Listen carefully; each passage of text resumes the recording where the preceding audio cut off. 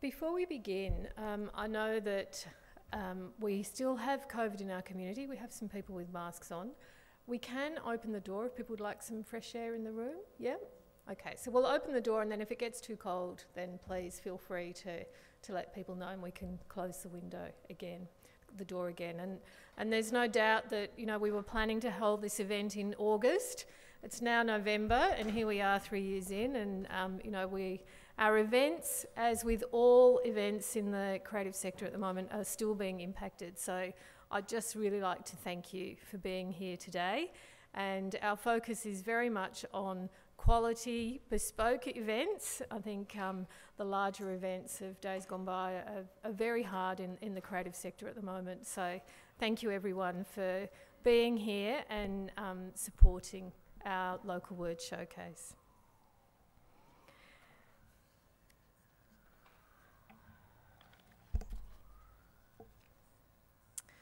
The local word this year is the reincarnated version of the National Non-Fiction Word for Word Festival that we were very proud to run from 2013 until 2020, when the event was run totally online.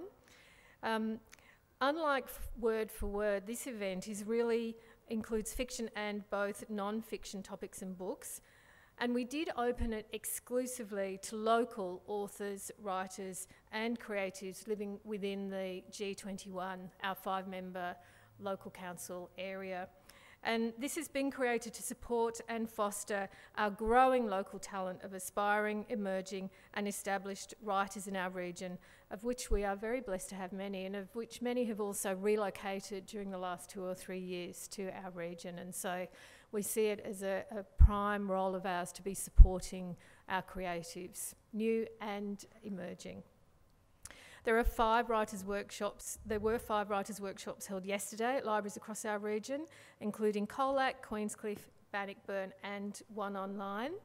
And today we also have some workshops being held in Torquay and Warm Ponds. So in total, we were running 11 events featuring 23 local authors and creatives.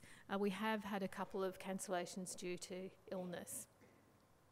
Today there'll be almost a full program of panel discussions and author talks, and of course this evening we'll be coming together at Kikiri Niche, which is our ground floor. Did I pronounce that correctly? Thank you. It means gathering place. We talk together to celebrate the extraordinary wealth of literary and creative talent found in our region, and there are still some tickets available if you are interested in coming along. But this would all not be possible without the generosity and support of our partners and sponsors, and our principal partners today are Deakin University and the City of Greater Geelong through its Creative Communities Grant Program. Both organisations have generously supported the Word for Word Festival and since it began 9 years ago, and very kindly agreed to switch their contribution from 2021 to the event today. So thank you for being here. Thanks also to Writers Victoria, Belinda, Borrowbox Audio, Dumbo Feather Magazine and South Geelong Farmers Market, who've kindly supported our individual local word workshops and sessions.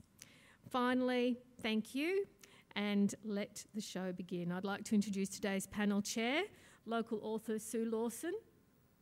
Sue writes books for children and young adults. Her books have won the Australian Family Therapist Award for Children's Literature and been shortlisted for the Prime Minister's Literary Awards and the Children's Book Council of Australia Book of the Year Awards. Sue collaborates with Wadawurrung elder, Aunty Muir, and I pay my respects, thank you for being here today, who is also a panellist today. Their books include acclaimed picture books, Respect and Family, the first 2 books in the Magabala Books Our Place series, and Ngana Aboriginal and Torres Strait Islander Words and Phrases. Sue's latest and 31st book, You Matter, a collaboration with Geelong author and healer Sue Hindle, came out earlier this year. So please join me in welcoming Sue. Thank you, Vanessa. Hello everybody and welcome. First of all, Corrina, thank you so much. I'm very lucky that I travel a lot and get to witness some beautiful and be part of some beautiful welcome to countries, but no one measures up to Corrina's, I can tell you. They are just beautiful, so thank you. Now, we're going to also be joined by Aunty Edith, but I will just give you a bit of an introduction before I bring Edith on the screen. So our panel is Nothing About Us Without Us, and it's a slogan that communicates the idea that no policy should be decided by anybody without the full involvement and direct participation of the body that that policy is being decided about. And today we use that statement as a springboard for our discussion about how First Nations people and culture are represented in publishing and how that's been done in the past as well. So today we are so lucky to have three powerhouses, two that still live in Geelong, one of them defected. After 5 years, she's gone back to the sunshine. So I'll introduce Edith first. Aunty Edith Wright, or Aunty Edith Wright, if you prefer. Hi, Edith. Edith has left us and gone back to Western Australia.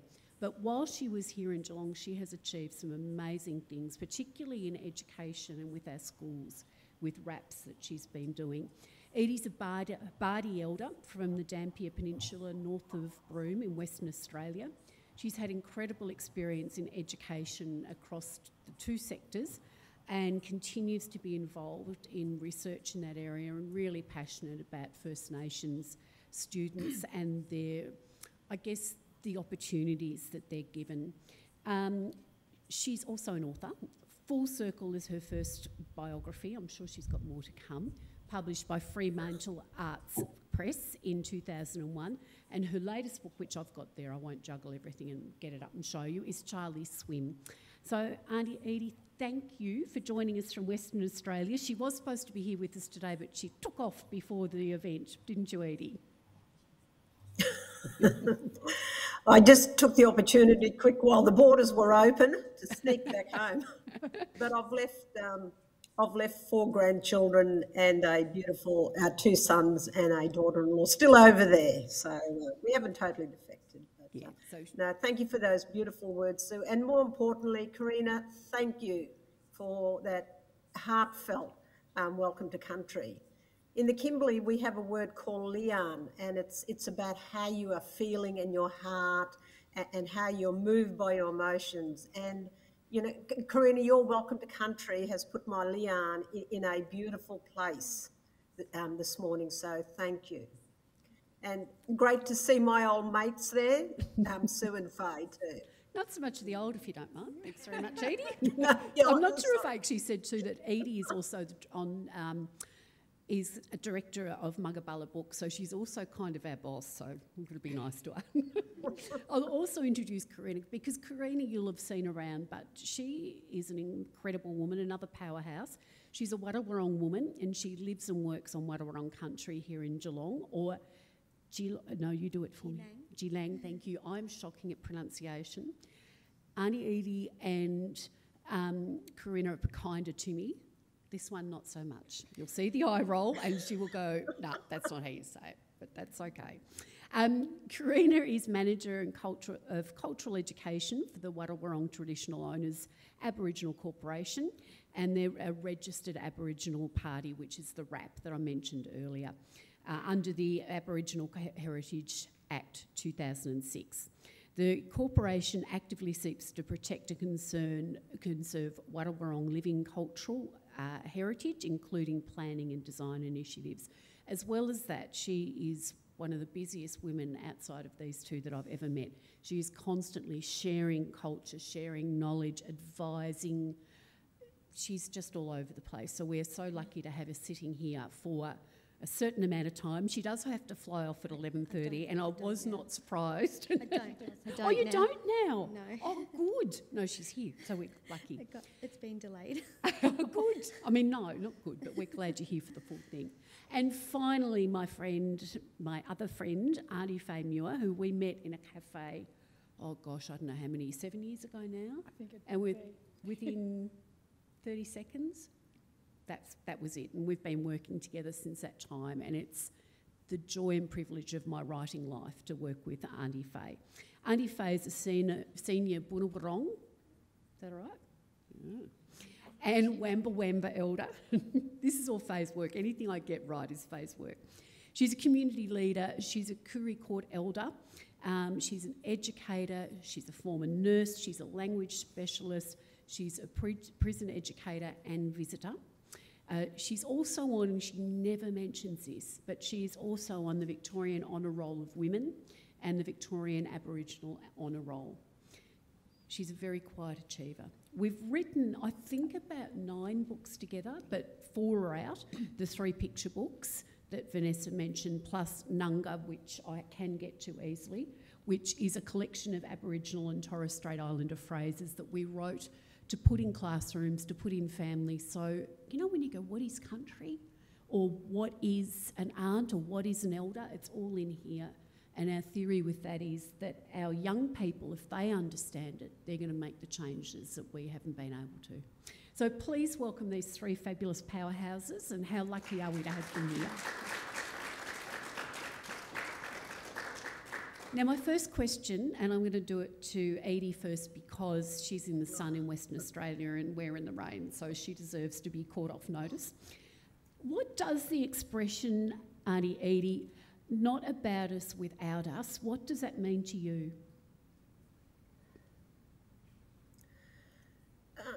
It's about the involvement, the consultation, the empowering, working with First Nations people at all levels on all subjects, be it involvement in the arts, be it involvement in education, be it involvement in health, be it involvement in social policy. It's the involvement and the consultation at all levels. And it's about working with us, and it's about doing things with us, not doing things to us. So it's that genuine consultation of deep listening with First Nations people about what they see as important and of cultural value to them. Corrina, do you want to add anything to that? Aunt pretty much nailed everything there quite beautifully. So for me, Wadawurrung, which is, Wadawurrung is ear, Wadawurrung is the name of our elder, and it's deep listening. So you must always deep listen to your elders to learn so the knowledge can be passed on. Language is more than just one word. It tells a bigger story, and that's an example of just learning one word and how a story comes about of that. As a Wadawurrung woman on Wadawurrung country, following on from what Aunty Edie said, it's important to understand intellectual property. Like, language belongs to Wadawurrung people. So if language is going to be used, you need to book a consultation. You need to have the authority to be able to use that. It's also a respectful thing to do as well. So not without us, just like Aunty Edie said, you know, it's with us, it's in collaboration with us, engage with us, but don't do it without us. Often we've got to go and fix things up quite a lot, and often you'll be doing the right thing, but the more you can know that, you know, consult first, reach out, and do those things first so we can collaborate together and it can be right and we don't have to redo it. Aunty Faye, did you want to add anything to that?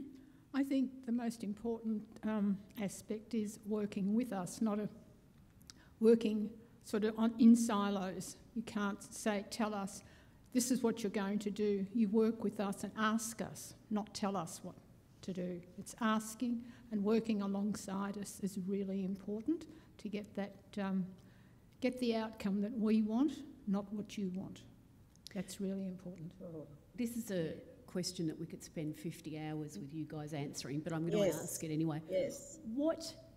Can you think of examples of where people have acted without you and just gone, this is what we're going to do, that'll fix everything, that you'd like to point out, just to get the idea of the mess that it makes when people don't work with you? anyone jump in there. I have one that's come to me straight away. I have many. We come across that probably every day, that kind of example. But one was the government sector, and they had put out a media release to name a new school, and that new school was being named after a Wadawurrung ancestor with no consultation, and the media release had gone out. Then when we brought that to their attention, that it's disrespectful, so if you're going to use a name as someone who's passed, in our culture you normally would not mention their name, so there's those cultural protocols that take place. So we went through that process, but because they had put so much work into it, they really just trying to persuade us to just do it, and we really had to stand our ground. But yeah, that's just one example. There is many examples. Ed, have you got one that particularly gets you? It's mean to ask for one. I know there's lots. It's education, as you know, is very dear to my heart, and that always brings to mind where schools are given funding and they're told how to spend it. So straight away you have the parameters of we know what's best for you, therefore we'll set the parameters. And then the funding is only short term, 3 years. So by the time perhaps you've got a program running, they cut the funding. But it's this whole concept of we know what's best for you sort of thing, rather than genuinely consulting. And often you're told you have to spend this funding yesterday. So, and that's why we haven't closed the gap in education, is because of this concept of telling us what they think is right for First Nations students and families and schools in Australia. Faye? One of the things that comes to mind for me is the Education Department. They told the kindergartens to include First Nations languages in their kinders. No consultation whatsoever with our traditional owners, and not even finding out if there were language workers to come in and do this with the children. So that was one of the things that I really put my foot down and said, you can't do that, just because they had so many kinders that were wanting to use First Nations language in their kinder, but they hadn't consulted us at all. So that was one of the real bugbears of trying to get through to the Department of Education. And just, Aunty Faye, on that of languages, you have often told me that, there's so many areas reclaiming their language that they're not in that position, are they? I'll let you say that better than I would. That's right. Because our languages have been a sleeping language for so many years, because our elders weren't allowed to speak their language, they had to speak English, and it was the policy of the day.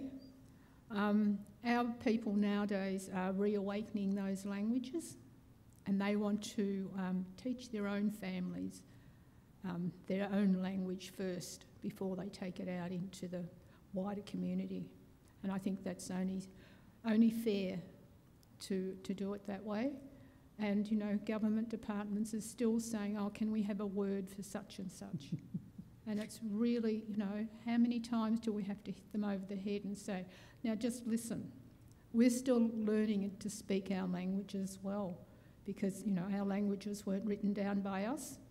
So we've had to look through all the different resources that other people have collected our languages and look at how that spelling has come about. So we've got to do a lot of background work, and we can't just, give them a word that they want. And of course, some of our languages don't have the words that they want anyway, so we've got to make up those language words for them. Someone might have told me that they were asked for a word, but it had to be easy to pronounce. Exactly. That's why I giggled. I won't say who told me that story. And also, you know, I come across somebody said, well, why isn't there just one language? And I'm thinking, oh, you haven't been listening to what I've been saying. Are you familiar with how many languages there are in Victoria? Is anyone not? Would you like to share that one, Aunty Faye? How many there are in Victoria? There's 44 different languages in Victoria. And Australia-wide? There's over 260, but then there's also dialects. So there's over 600 languages. Mm. So, you know, give us a word quick and make sure we can pronounce it. Yeah. And on that point, and Aunty Faye, I hope, and Edie and Corrina will back me up on this, where we're so lucky in Geelong is that Corrina and the Wadawurrung people are so generous in letting us use names for libraries, for all sorts of places. Don't be afraid to say them. You will butcher them. And that's okay. You've got to try, don't you, Faye? You do have to try, that's for sure. And, you know, if you... when I send a word out to somebody, I also send a little... what do you call them? A little how to pronounce it. Yep. Yeah, pronunciation. Yep. As well on the phone, so that they can hear me saying the word, so that they don't butcher it. Mm.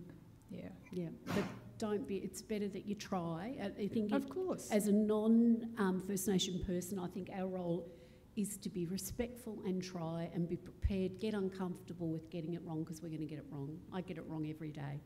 And just think, you know, our elders had to speak English. Mm. Absolutely. Yeah. Let's talk stories. Corrina, as a child, what sort of stories were there for you to actually see yourself? Because we talk a lot about children. It's important to see yourself in a story. Yeah, so in my era of being a young girl, I really struggled. Well, back when I was a young girl, it was a secret. It was a secret. It was what my father had been through, my nan had been through, and it was a secret that I kept. But it was also how I was trying to find my identity, because everything at my age, every book, which we had the comment said, Aunty Edie, or someone had said when we'd had a yarn earlier, was about the, you know, all the books showed bums and spears, and they were all, you know, very dark coloured skin. So you're only referred to, which is an absolutely horrible word to use, but I will say it if you're a full-blooded Aboriginal person. So if you weren't, that perception was you weren't. So it was really hard. And as a young girl, I can sit here now quite proud and be proud of who I am. But as little people, you can't. You don't have that strength as a young person. And it was so challenged back in that era. And it was a really, really difficult time. So there was nowhere that represented who I was as, you know, as the First Nations young girl, and it was really, really challenging. And even on TV and things like that, it only showed Aboriginal people no clothes on, no shoes on, living out the bush or walking out the bush. So it was really hard as a little person trying to connect with that. Today, what we find with our little people is they have the flag that they physically can connect with. Having grandchildren myself, they can say that they're Wadawurrung girls, but I couldn't proudly say that. But we see it when we're in the kindergartens, that the kids will say, that's my flag, that's my dad's flag, that's my grandmother's flag. And they have that to connect with. But it was really challenging, but I'll also acknowledge that the generations before me was much more challenging, but it was a very challenging space. It's why I do what I do today, so we can create those culturally safe pathways and recognition, so our young people aren't hiding behind their hooded jumpers. They know who they are and where they belong, and that is really important for our spirit, strength and resilience of our young people, because our two worlds, there isn't one path. We always have to walk two separated paths from when you leave your home and you go to school. What you do in your home culturally, and when you walk out that door, you're walking a different path, and they just don't join together, and it's really challenging. Much better today, but for quite a few generations, many challenges we have all faced. Edie, what about for you being in Western Australia and growing up on Bardi country? You grew up in Bardi country, didn't you? I think I've got that right. But growing up in Western Australia... I was still connected with my Bardi culture in an underworld way, if you want to put it. I'm a product of assimilation. I know that sounds harsh, but my grandmother especially, who I spent quite a bit of time on a place called the Reserve in Derby, but I managed to hear her language. I managed to see her speaking it. I managed to learn about our kinship structure and meet extended family, but we did it in a discreet way. And I guess I was lucky, but I was never allowed to celebrate it. So in many ways, my grandmother kind of kept that ticking over, but it was only within the reserve situation. Once we moved out of the reserve back into a state housing, we had to speak English, and there was certainly no stories. There was storytelling when I was with my grandmother, so I was quite fortunate like that. And now for your grandchildren, I mean, I've seen one of your beautiful boys front and centre after a welcome, being involved in the smoking. So for them, it's a lot different, isn't it? Oh, it's so hopeful now. It is so hopeful with the amount of literature coming out now, written by First Nations authors, illustrators, and creators. The dancing, the arts, everything, you name it. They can see themselves. They can see their culture valued. They can see themselves being recognised.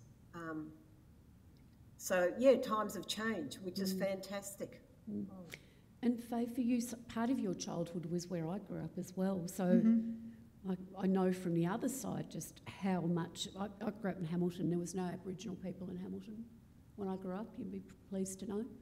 I look back now and go, oh my God, but you grew up in a similar area. Yeah, where I grew up after I moved from living with my grandparents up in Swan Hill, we moved down to the Western District when I was 5. So we were just assimilated into the white community where we lived, and we were, there was no racism or anything. We were just part of the community. We knew who we were. We had stories that were given to, or especially to me when I was a child, by my grandparents that I was living with my parents as well. But it was really important to learn more, because when I was at school, it was just that bums and spears that was there front and centre. And, if I had said anything about, no, that's not right, well, the teacher knew everything. They were right. And I had many times sitting outside the principal's office because I spoke up and said my piece. Does that surprise you too, that only Faye spoke up? I was, so angry about it. They just wouldn't listen to what I was saying. And it's sort of, some of our kids now, or most of our kids nowadays, are so proud of who they are. They've got their identity. They know who they are. They know where they come from, which mob they're connected to, and, can go right back to their grandparents and great-grandparents as well. But, when I was a child, it was just, that language barrier was there, because I didn't hear language when I was a kid, when I was growing up. So it was something that I wanted to do, to learn my language, but also to get out and teach kids about First Nations culture in this country, and to be proud of it, and to, stand up and say, hey, I'm a First Nations person and I'm proud of who I am. So that's one of my big bugbears still is to educate not just the children but the teachers that teach those kids as well. How do you think we're going? Because I was at a school recently where a child described Charlie Perkins, you know, the amazing man, as part Aboriginal. And I went, oh my God, what year are we in? Exactly. And being the gentle person I am, I went, oh yeah, his toe, his ear, what part of him was Aboriginal? Like, are we moving? Are we moving away from that? Because I know, Corrina, you mentioned that in the past it was, you know, full-blooded or you weren't. Are we finally getting past that? Yes, we are. Yeah, it has come a long way, but it depends what social event you're in, what environment you're in, as to what that may be. Definitely had some recent experiences that I won't share. I'll be here all day. Yes, we are, but there's still ways to go. I think the more we can do at that early years, in the early years intervention, they're little sponges, and they haven't got any learnt bias or anything. That they're who they are. They are really their own little individual souls, and that's where you're seeing change. And they're going home and they're educating their parents and telling their parents about Bunjul and talking about Wadawurrung people and land, country and water and acknowledgements. And this was something that was never spoken about in the homes, or things that weren't in the education sector. I was fortunate enough that I worked under Aunty Faye 24 years ago as a preschool assistant, and Aunty Faye was my boss at that time, but my first mentor. And I think of back then going into the schools, and the educators would want us to know everything and do things with the children, but it wasn't the right way of doing things. We weren't there to give a teacher a break so she could sit down on their mum as an extra help support, or you know, it was a really challenging space back then, and I definitely see now how much the early years sector has changed. And it does boil down to having allies. Like, are you an ally? Are you passionate about this? Because it makes a difference. If a teacher is like that, it makes a difference. So it's not, you've got to personally understand to make a difference in your professional sector. Yeah. Aunty Faye, what makes a good ally? One that comes on the journey with you, learns with you, and is open to criticism, and also to, you know, find out more for themselves, but to ask the question that they have been hanging back from asking. And I think that's the biggest challenge for teachers. They are a little bit, can I ask that? And I always say to teachers, no question's a silly question, so ask it. Remember that, because we'll have questions later and you're allowed to ask anything you like. What about for you, Edie? What do you think makes a good ally?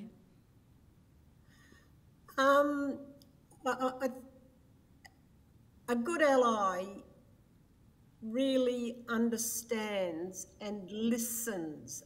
They understand Aboriginal protocols. They really listen to what Aboriginal people are saying, because often in Aboriginal dialogue, the onus is on the listener to have that reciprocal understanding, to really connect and have really strong relationships. And it's about them challenging themselves and educating others at all opportunities, be it out at a barbecue, be it at a meeting. If something that is said, well intended, about First Nations people, pull it up, don't let it go past. You know, really try to educate the wider public, because you don't know what you don't know. And it's about that seriousness of walking together, you know, with the end vision of having a brighter future for everyone. And the start of that journey... But Sue, sorry, Edie. I wanted to pick up on the question you asked you asked earlier about moving on from this concept of part Aboriginal. I think we're trying very hard, but I still notice, it was still noticeable when I left schools 5 years ago, and I still hear of this, is where teachers often say to Aboriginal kids, "Oh, but you don't look Aboriginal." Yeah. And when you have a teacher saying that to you 2 or 3 times a day, you can imagine what that does to a young kid in terms of how they are valued within an education setting. So that's kind of, if you said to me, what would you like to see change in?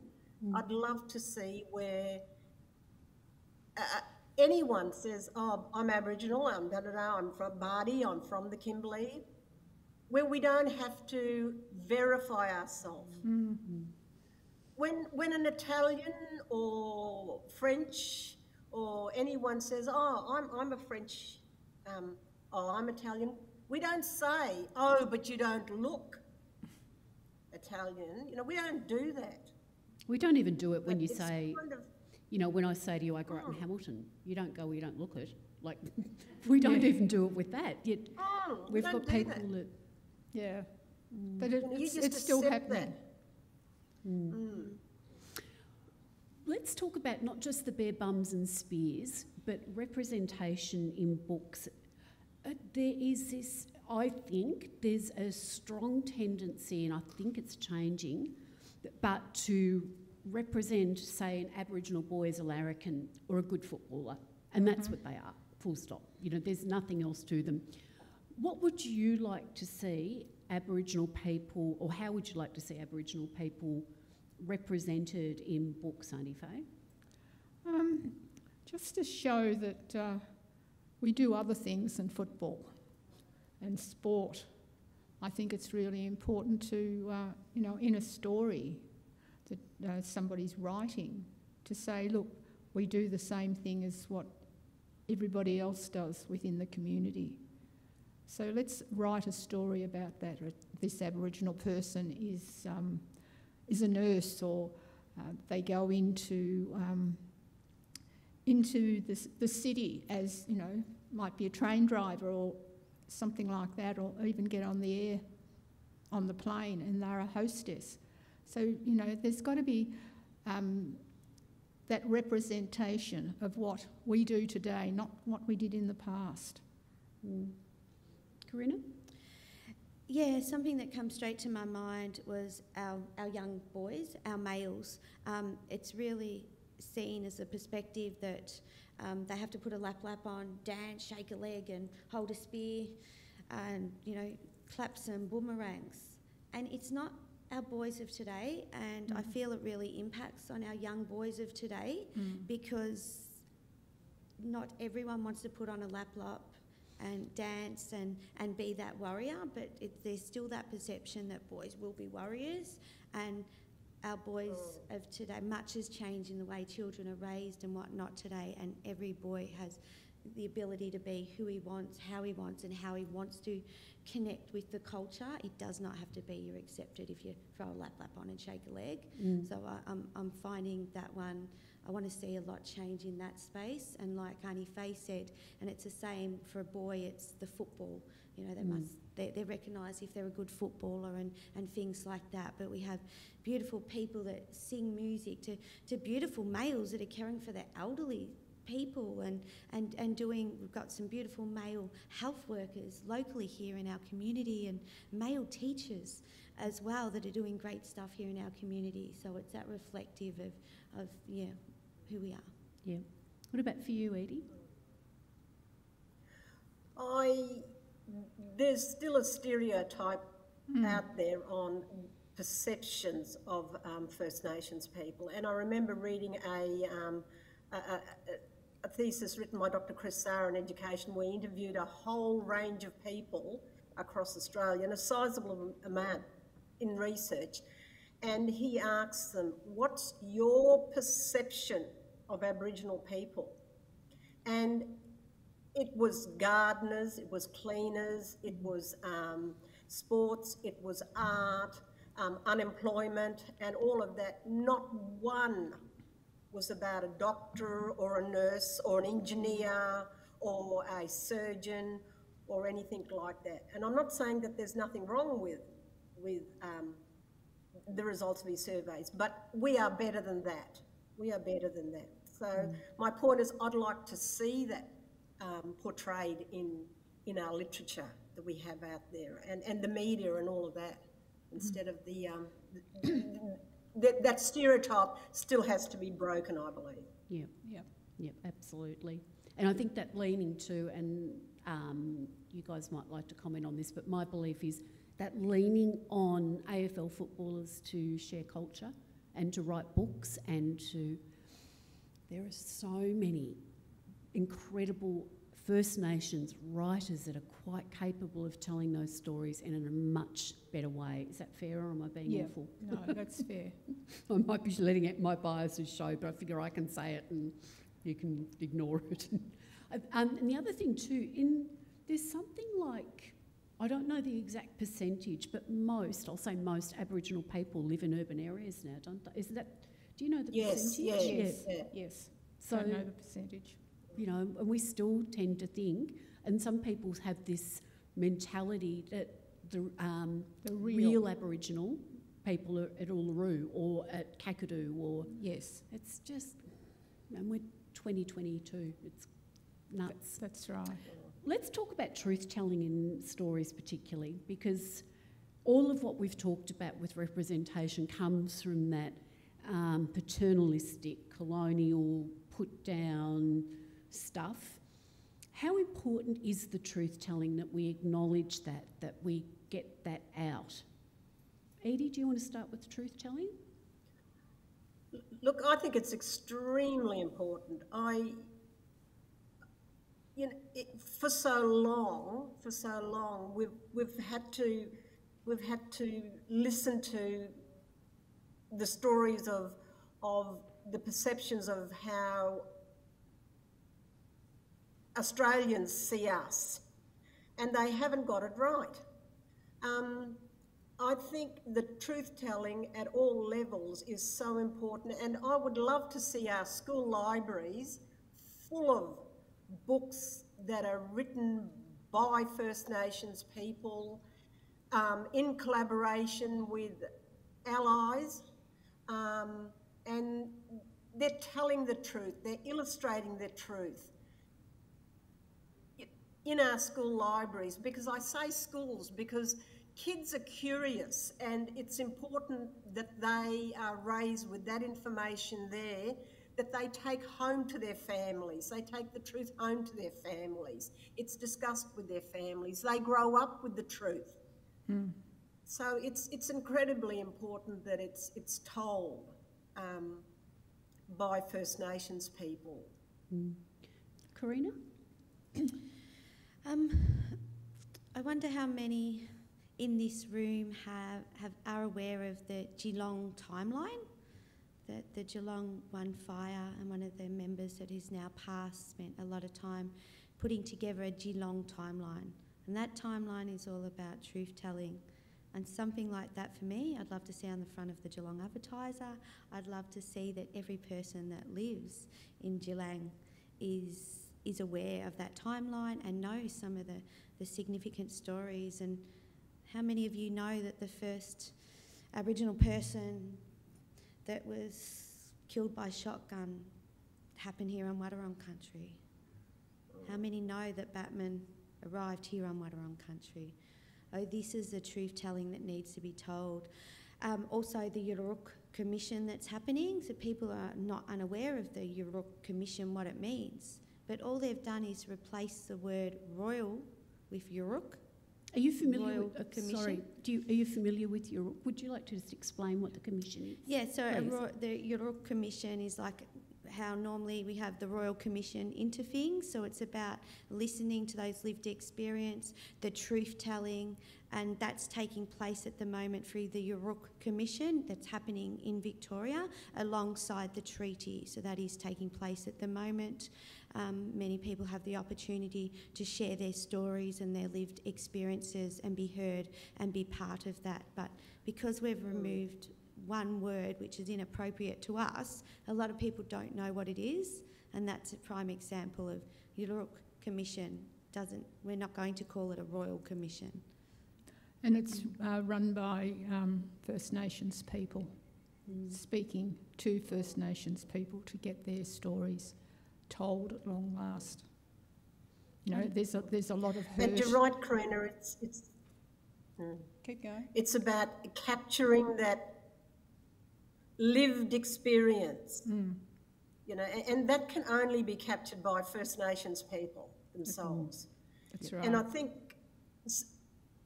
we, First Nations writers, I believe that we have a responsibility to call it. If we see any literature written that we know isn't authentic, you know, isn't representative of the truth-telling, then I feel that we have a responsibility to call it and to put it out there and say, no, this isn't quite correct what you've written about us. Yep. Yep. Edith, did you want to talk about truth-telling? Do you want to add anything to that? No, I think it's one of the things with the Wright is that it's done by our people, for our people, which is really important. And there's going to be a lot that'll come out in that.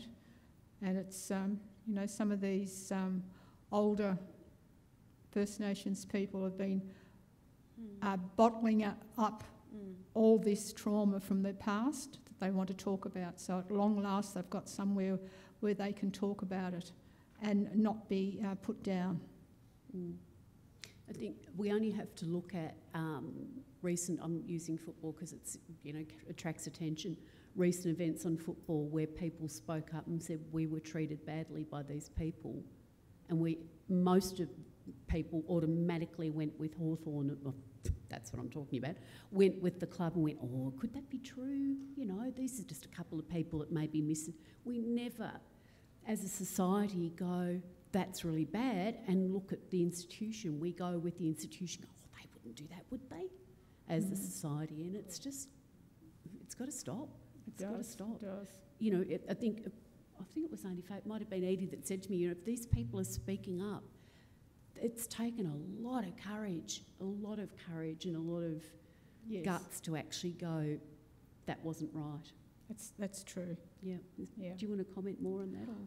I think, you know, there's so many of our elders who have spoken already, but there's also some elders that they have spoken but they've passed after they've spoken, which is a really sad indictment that this has happened sort of closer to the end of their life. If it was brought on a lot earlier, they would be still around and would be able to live their life so much better. At least they've got that off their chest. I think if that, you know, the Wright was available a lot earlier, a lot of our elders that have passed would have felt more at ease in themselves. With all that knowledge in our head and a lot to think about, let's talk about writers, non-First Nation writers. We understand that we have to include and make sure our representation when we're writing is our whole community, and that we're also truth-telling, we're not perpetuating lies and things of the past.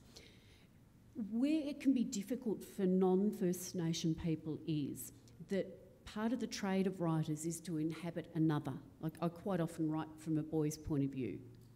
And so some non-First Nations writer will say to you, but hold on, it's my job to imagine what that character would do. How do you respond to that? I respond to that by saying you haven't lived that life, so how can you write about it? Yeah. Corrina, what about for you? Yeah, very challenging in the space I'm at, working in Wadawurrung Traditional Owners Aboriginal Corporation. Many books, many things go out where they have not had a consultation and the content isn't right. And too many people do Google or read the really old journals and things like that, which you're only hearing one side of the story. An example is down here is William Buckley. I don't like to say that name, but everyone wants to write about William Buckley. William Buckley's views are William Buckley's views, and it's not. It should be about Wadawurrung people and not about William Buckley's story. So yeah, it's a very, very challenging space, and don't rely on Google.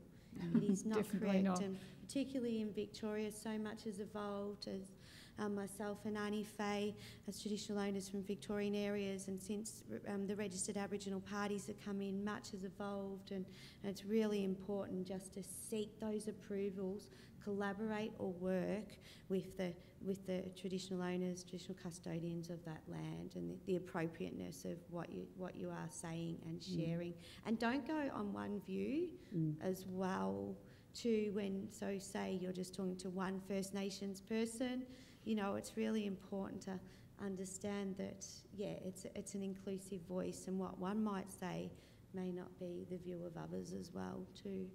And would it be correct to say, Corrina, if I'm, say I go, okay, I'm living on Gadigal country, which is Sydney, and I'm going to write about a character from there, and I know Corrina, so I go, oh, is this right? Can you comment on another country like that if I'm going? No. Yeah. No. You've got to follow the protocols. Yeah. Yep. Yeah. Beautiful. Cultural Edie, do you protocols. want to comment on that at all? Look, I think it's unethical, I think it's immoral, and I think it's un-Australian for non-First Nations writers to even believe and think they can write about us. Yeah. They simply do not have that lived extreme history that has been handed down through generations. Yep. They don't have that lived understanding of Aboriginal culture and Aboriginal protocols that are handed down through us, you know, from the moment we are born. It's kind of like my husband saying, who I've been married to for decades, oh, I've lived with you for so many decades, you know, I know you, therefore I have a right to write about you or your family or your Bardi culture. Well, hello, he does not have a right, because he simply is not Aboriginal and he has not lived that had that lived experience. You know, we have so many outstanding First Nations writers. I mean, look at the last 4 or 5 Miles Franklin have gone to First Nations writers. It's not as if we don't have a lot of writers and illustrators and storytellers out there. We do. The time is right now for writing to be done by First Nations, for First Nations, for the wider Australian audience. I feel strongly about that.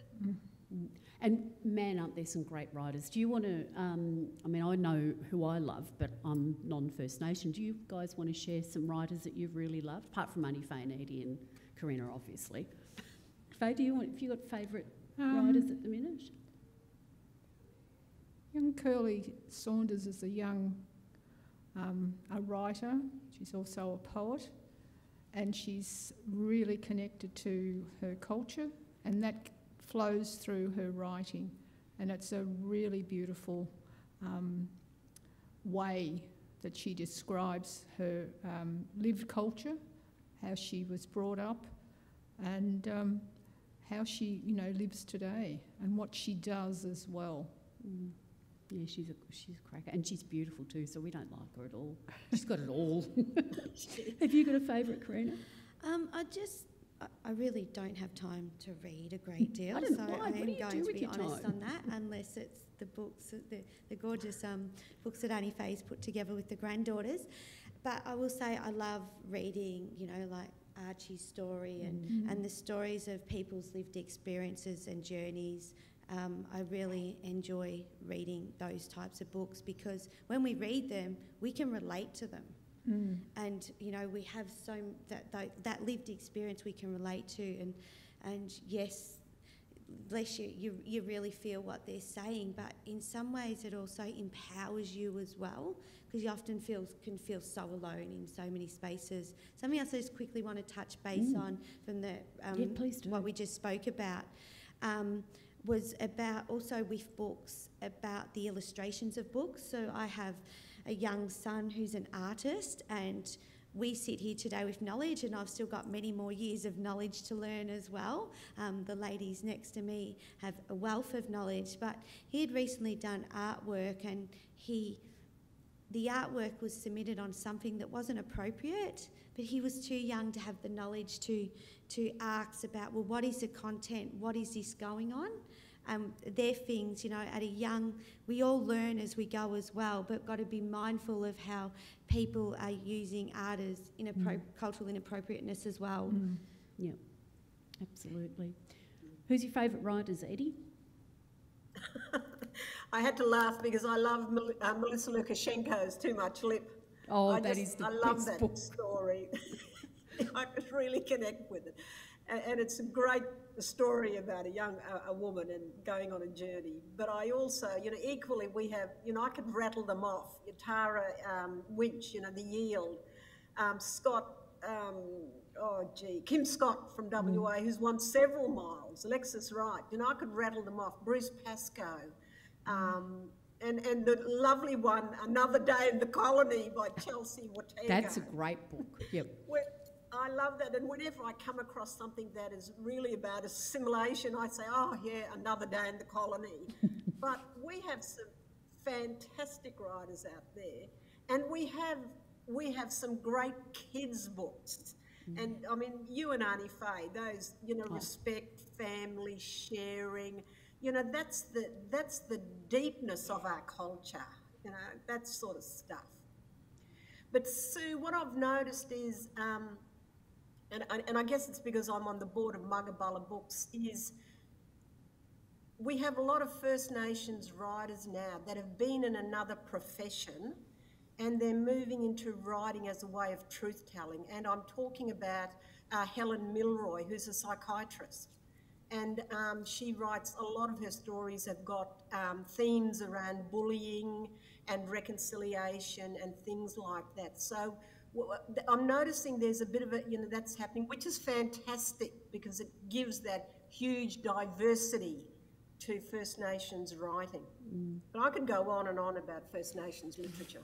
Yeah, I think basically look at Mugabulla Books. I mean, we're biased, clearly, Yes. but Mugabulla Books owned by Aboriginal people, the publishers, the publicity people, they're all First Nations people. So when you, and again, I'm going to say something, guys might want to say it, but I'll be brave and do it. You're probably too tactful. There are a lot of publishers that are going, oh, hell, that sold well, let's do a First Nation book. And they haven't got the heart in it, and they're missing the mark, I think. Yeah. I know Faith, because we've had quite a few. They're definitely missing the mark. Yeah. You know, they've capitalised it on as an industry. Definitely. You know, and they see it as an industry, and they don't have the deep understanding. They don't have the First Nations editors and consultants and people on their board to be guiding them with what is genuine truth-telling. Yeah. So be discerning. Just you can piece together different things we've said about that. There's another book I know Aunty Edie and Aunty Faye and I've talked about. It's a young adult book, Boy from the Mish. If you ever get hold of that, by Gary Landsberg, I think, about a young boy growing up, and you know, is he gay? Isn't he gay? Where do I fit? Oh, it's the most beautiful story, isn't it? It's just beautiful. So the writing that's coming out gives me goosebumps. It's, beautiful. So, yeah. We might go to questions a little bit early, 5 minutes early. Where are my beautiful microphone people? I'm sorry. We were supposed to go at 1:45, but I'm thinking we're covering so much, and I've got plenty more I can ask. But I know with Aunty Faye and with Edie, and I'm sure with Corrina, I haven't actually asked her this, Aunty Faye and Edie's whole thing is sharing culture. Well, I do know because I know what Corrina does. Sharing culture, breaking down misconceptions, helping you with questions. So let's go to questions early. Are you three happy with that? If we do, sure. Yep. Have you got any questions you'd like to ask about what we've talked about, or maybe what we haven't covered that you want to know? And as Faye said, no such thing as a stupid question. Please ask. Yep. Hi. Aunty Edie, I'd like to ask a question about, for basically some support on how to deal with the question that was raised earlier. So, am I part Aboriginal and I don't look Aboriginal? And like, I understand it's my responsibility to respond in an unemotional way because the person's not actually trying to have a go at me or anything. But yeah, I just wonder if there was some sort of practical, it's good to be prepared and just have some standard one-off comment, responses to try and deal with that situation a bit more tactfully, instead of making it an emotional sort of exchange or I don't feel like I want to try and educate someone who's spent their whole life forming their view based on what they've already learned. But it's it's definitely a question that gets asked a lot, and I would like to ask if there was any little practical tips of how to deal with that situation well.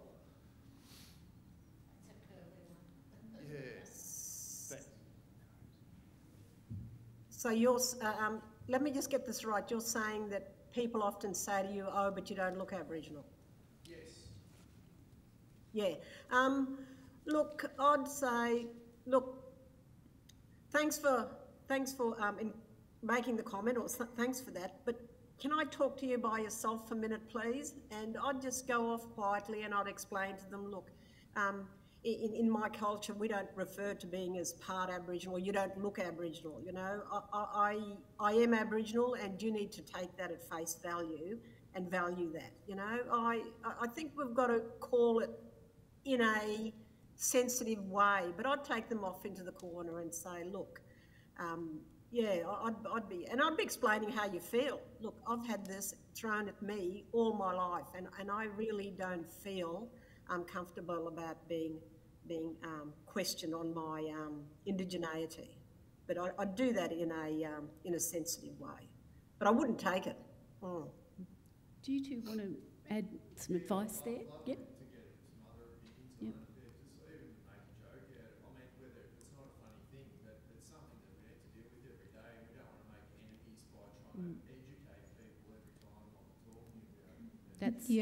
I think it's you need to put it back onto them. Ask them where they come from. And then when they say who they are, where they come from, you say, well, you don't look it either. So, put it straight... Yeah. Put it straight back onto them. Because it's, as Edie was saying, we've been, all our lives, we've been asked, you don't look it, you're not dark enough, you don't have the squashed nose. It's almost like you're not being truthful. That's right. It's like an accusation, and I've got to be honest, I'm confused about who I am. Yeah. Because we don't have records, and I don't even know my grandmother's maiden name off the top of my head, all this sort of stuff. Yeah. Yeah. It comes from here. Yeah. I'm Aboriginal. It comes from here. I know who I am. So don't start putting a label on me. And maybe connect, these guys can help you connect with people. Because more than happy. Yeah, the support round, from the outside looking in, and from what I know of Faye and Corrina and Edie, the support for people is unbelievable, I think, from within the community with the Wadawurrung people. There are places that we can connect you to start that journey of trying to find out your family connection. Yeah, thanks for that. It's okay.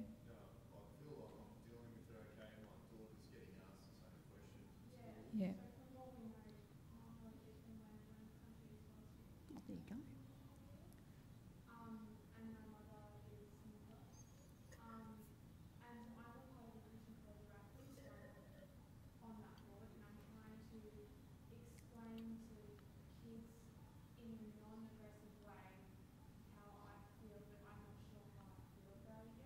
Yeah.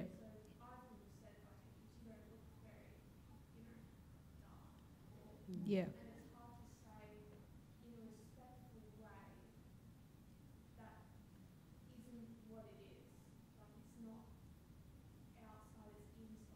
Exactly. Yeah. Yeah, so, you know, if your mum's Noongar, you are Aboriginal. Yeah. And Dad, you're still working on that? Wamba. Okay, well, connect with me, I'm Wamba. Not Wemba, like I said earlier. Wamba. That's the language. Yeah. That's okay. But I think from my point of view, and this is worth nothing, you're doing an incredible job.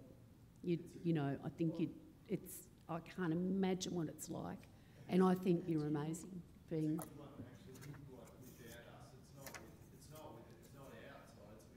Mm. Yeah. Yeah, yeah. Exactly. Yeah, so... Hook up. Okay. I was going to say hook up, fine. but that's a young person's name for other things. Don't hook up. Come up and catch up with these two afterwards. My daughter spends her whole life rolling her eyes at me going, "You can't say that, Mum." I go, "What?" Another question. Thank you, and thank you all for being here today. It's been very enlightening and thought-provoking. And I just a comment and a question. My comment was when you were talking about going to school in Hamilton, actually. And I have this really clear recollection. I went to school at a Catholic primary school in the 60s, and I clearly remember leaving that school thinking there are no Aboriginal people left. Just the way that it was taught, you know, the way they basically thought that everybody died out. So it was quite a shock later on to realise there were people there, and so grateful that there is. But my question really goes back to the first question that you asked about when consultation doesn't happen, you know, what kind of goes wrong. But I'm interested to hear if you've got examples of when consultation has worked well and what have been the outcome, you know, for both sides involved, both parties involved, if you've got hopefully some good examples of when it does work well. I think it's the naming of different places here in Geelong with the Wadawurrung language. It's that consultation being asking. They've been working together, and that it shows by the naming of different buildings. So, you know, by that consultation and working together, you're going to have an outcome that you're both going to be proud of. I can share what I've got on my lap, so great question. This I have Song Times on Wadawurrung Country. So this was a music teacher at Queenscliff Primary School, and she was just seeing a lack of it. And again, a great ally wanted to see so much more implemented in the curriculum. So she wrote some songs incorporating Wadawurrung language off our Wadawurrung language app, which everyone can access if they've got an iPhone for free. And she came to us and said, "I need to do this. I need to see this happening. How can we work together? Do you support me to do this? Am I okay to do this? And how can we collaborate together?" So we went on a journey together. We helped her with the linguists. We helped her with the storytellings of the songs to make sure they were correct. And we have recently launched this book, which is Song Times on Wadawurrung Country. It is 5 songs that are based at early years right through to primary level. We have Bunjil's Birds, Colours of Country, Kulling Wadanao, Naramili, Our Backyard. So in this, teachers can purchase this book for $30. It has a CD in the back of it as well, and also how you can incorporate that. You know, you can be using clapsticks in that and whatnot. It's a language that we have approved. We've approved the whole process of this and been on the journey. So this has been a fantastic outcome of a great relationship. Also just recently worked with Ballerine Catchment as well. They're trying to do more awareness about putting rubbish in bins and the rubbish not going into our oceans. And they came and worked alongside us as well. And they had done these posters, normal posters, and brought them to our attention. And we said, well, we can be incorporating Wadawurrung content into that. So we've had one of our Wadawurrung artists do the design of it. We put in what the traditional name is in Wadawurrung language, so Wadawurrung, and we have a Wadawurrung perspective here as well about, you know, Wadawurrung people would hear the sound of the growling grass frog. It would mean happy. This means that their water body was healthy and food sources were abundant. So it's quite easy of something so basic where you can be incorporating, we can be working together and you can be incorporating some Wadawurrung content. These are stickers that are on all the bins that we hope people stop and read, but also just a way of educating people and adding some. It's a bit of giving to get back. So if we can give you a bit of storytelling, that we hope, you know, that you'll put back that rubbish in the bin and it won't end up in the oceans as well. So yeah, the outcomes are endless if you consult with us. We've recently worked with the Wadawurrung City Greater Geelong Precinct and across the road at the Geelong Arts Centre Precinct. And every layer of the floor is going to be talking about Wadawurrung perspectives and First Nations perspectives and bringing story into the built form of 4 walls. So we're doing a lot of work with that as well at the moment. That's fantastic. Edith, have you got a favourite thing that worked well? Oh, look, I think the stuff that Corrina just explained is starting to explode in schools. I think that's, I saw when I moved from the Kimberley to the Geelong region, a lot of goodwill and a lot of people trying really hard, particularly in schools, because that's where my expertise is. But I think at a larger scale too, I think back to the Kimberley, to the Yarra people in Broome who got native title over their lands and seas, and they wouldn't lay down on that until they got their native title.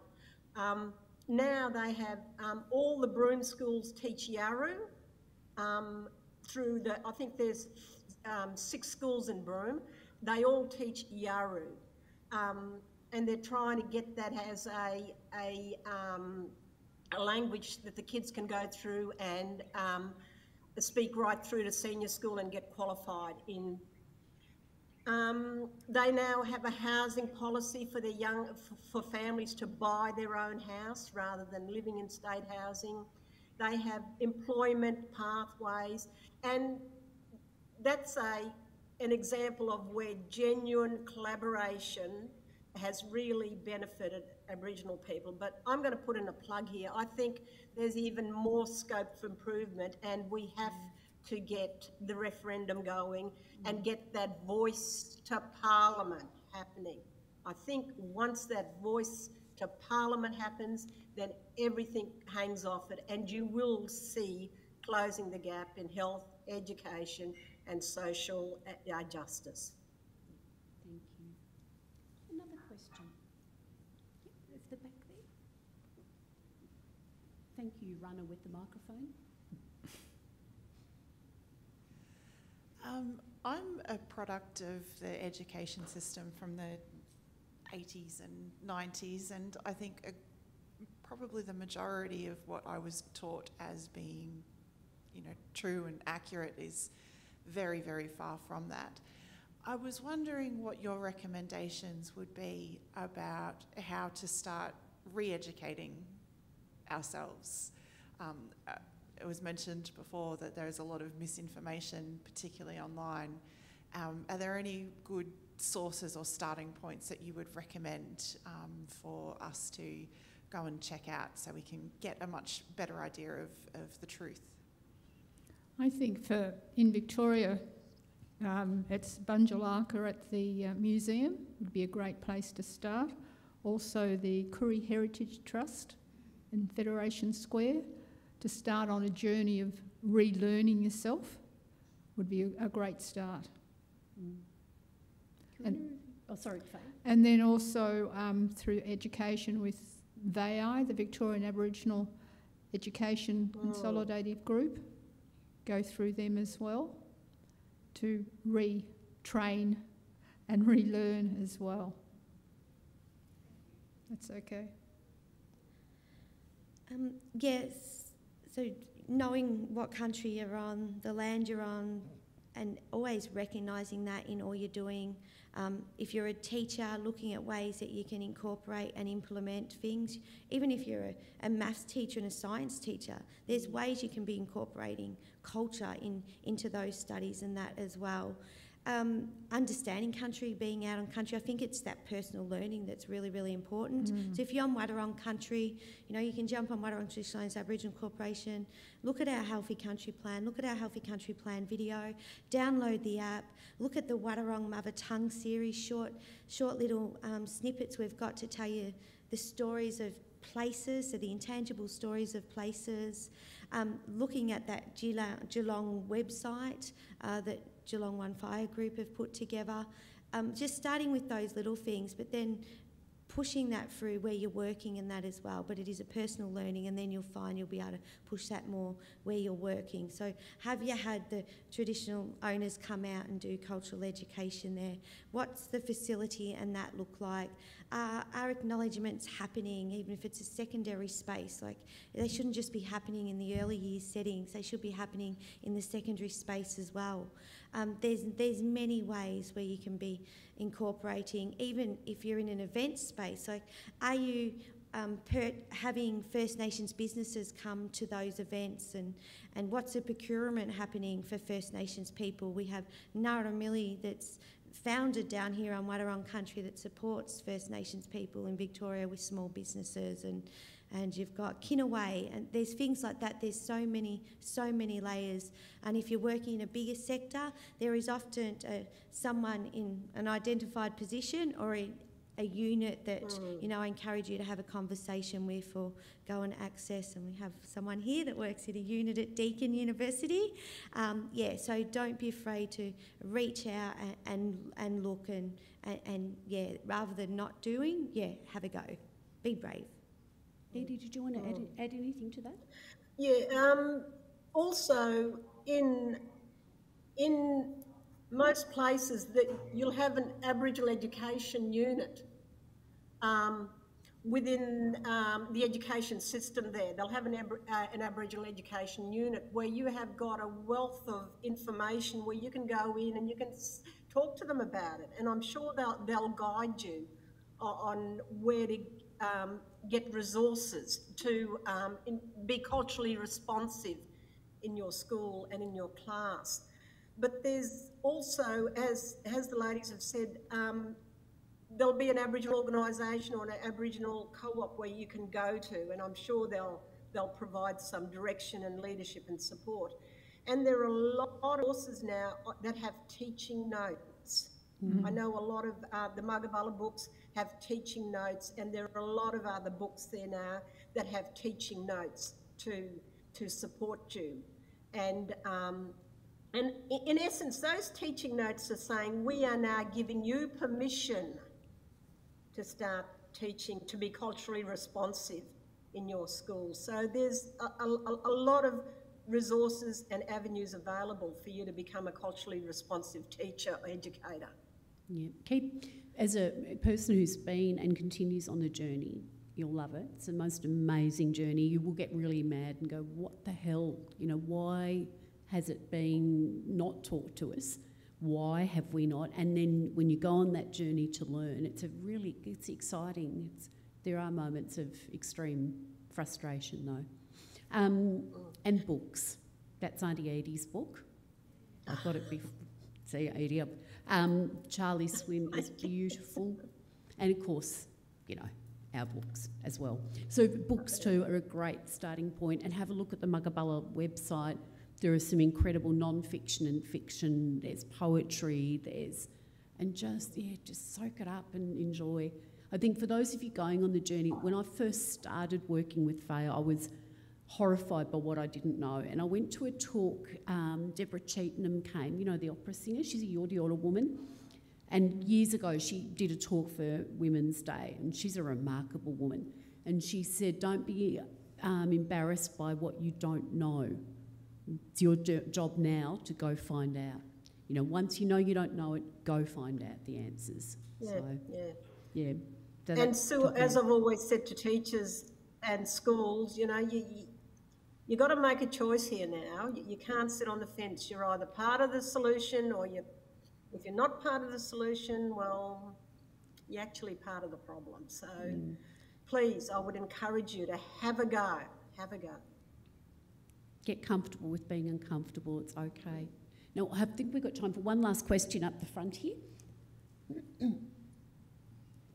Hello, my name's Alison Wong. I live at Mount Dunedin, and I'm a writer. I'm working on a memoir, but that is quite a broad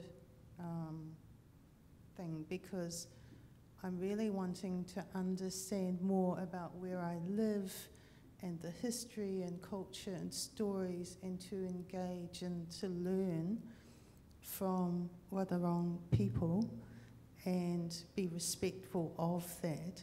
And also this year I had a fellowship, a creative fellowship at the State Library of Victoria, where I took the journey from Robe, South Australia, and through the Western District to the Vic Goldfields, following the Chinese gold seekers who walked in the 1850s and 60s.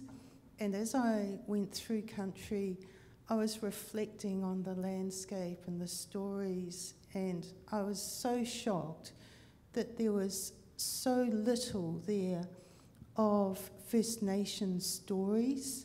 And, you know, that everywhere I went, I saw the names of colonialists who massacred First Nations people, and, you know, the tourist brochures and everything never said anything about First Nations stories, and it was all just touristy stuff. So as I write about my journey through all this and reflect on the Chinese who walked through country, I also want to reflect on the true First Nations stories and what's happened and what needs to be done. So I would really like to learn and to listen to what you can tell all of us, and how we can go forward, going back and forward,